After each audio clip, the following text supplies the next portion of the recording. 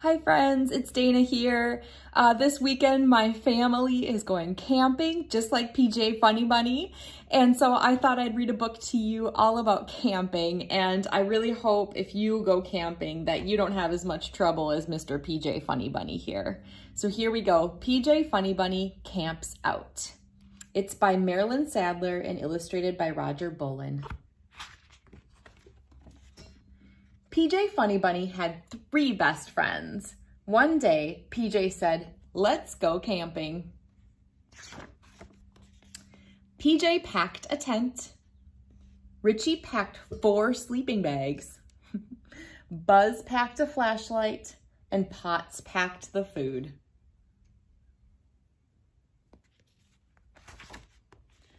"Can Donna Duck come and I come too?" asked PJ's little sister, Honeybunny.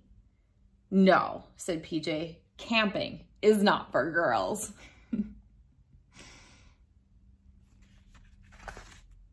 Then PJ and his friends set out. They hiked through the deep woods.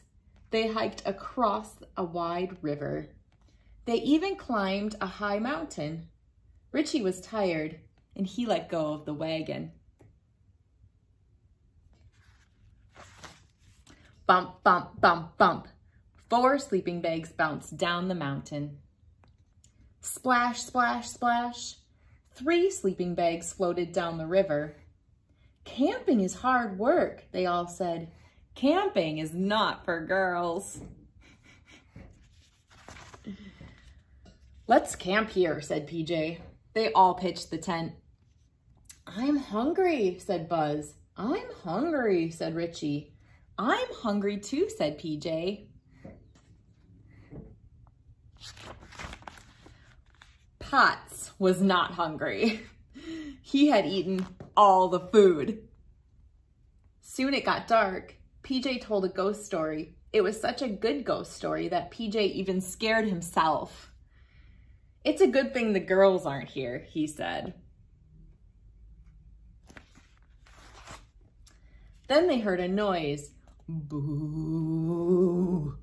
It sounded like a ghost.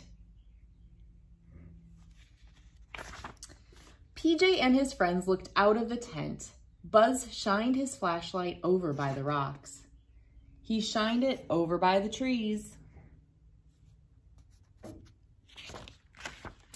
He shined it over by 2 ghosts standing. Ghosts?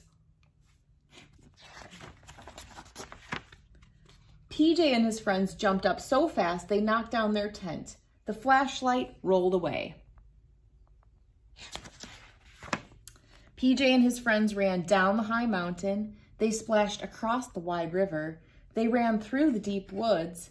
And they ran all the way to PJ's house.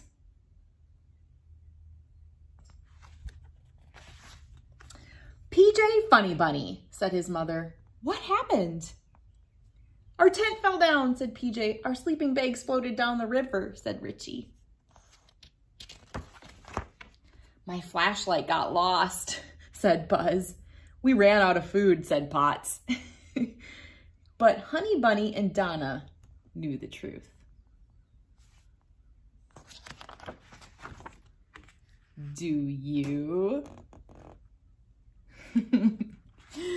All right, friends, I hope you enjoyed that little book and thought to yourself, is camping for girls? I think so.